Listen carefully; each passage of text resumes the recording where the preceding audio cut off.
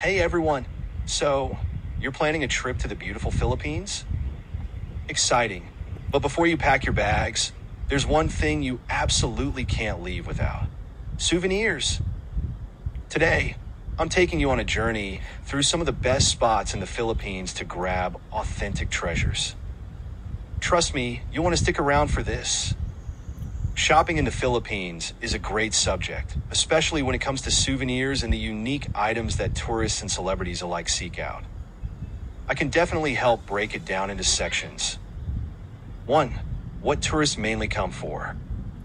When it comes to shopping for souvenirs in the Philippines, tourists typically look for items that represent the country's culture, craftsmanship, and natural resources. Here are a few things they commonly seek. Local handicrafts. Items like woven fabrics, hand-carved wooden statues, banik, and handmade jewelry are all sought after. Pearls. The Philippines, particularly Palawan, is known for its South Sea pearls, one of the most coveted and high-quality pearls in the world. Local food products. Tourists often go for delicacies like dried mangoes, banana chips, calamansi, and local chocolates like tablilla.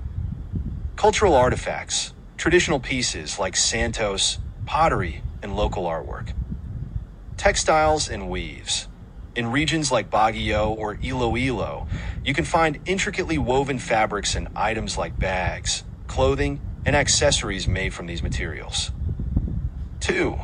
Top places to buy souvenirs. There are certain places across the Philippines that are known for their great shopping options when it comes to souvenirs. Manila. Green Hills Shopping Center, a famous market for pearls, jewelry, clothing, and general souvenirs. This place is a tourist favorite. Quiapo Market, known for local handicrafts, religious items, and affordable souvenirs.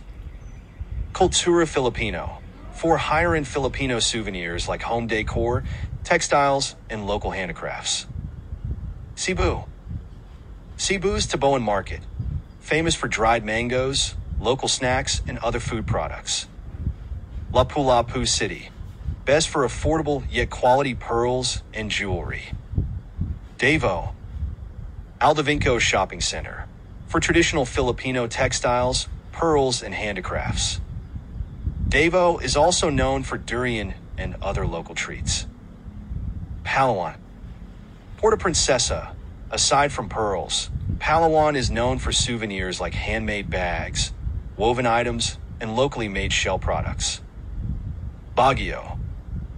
Baguio Market, famous for locally crafted woodworks, woven goods, and fresh produce. Baguio is also known for cool weather items like scarves and sweaters. Celebrities buying local pearls? Celebrities, both local and international, have been known to purchase South Sea pearls from the Philippines. These pearls are considered some of the best in the world, and they're often seen in high-end jewelry collections. Palawan is the most famous area for these pearls. Many high-profile figures visit the Philippines for luxury experiences, including sourcing these exquisite pearls. For other high-quality and affordable items. In addition to pearls, here are other items that offer good quality at a reasonable price. Linen and cotton fabrics. Widely available in Baguio, Iloilo, and Davao, these are comfortable, durable, and come in a variety of patterns. Bag and accessories. Filipino-made leather bags and accessories, often made in areas like Marikina, are not only stylish, but also offer good quality. Local Filipino handicrafts, bamboo furniture, rattan items, and other sustainable goods made by local artisans. 5. Unique local shopping experiences.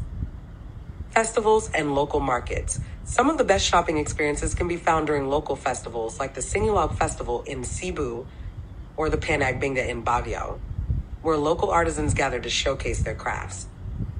Artisan villages. You can visit places like the Gawang Kame craft villages in different provinces for a more personal shopping experience, where you can see artisans at work. Shopping hacks, bargaining in markets in the Philippines.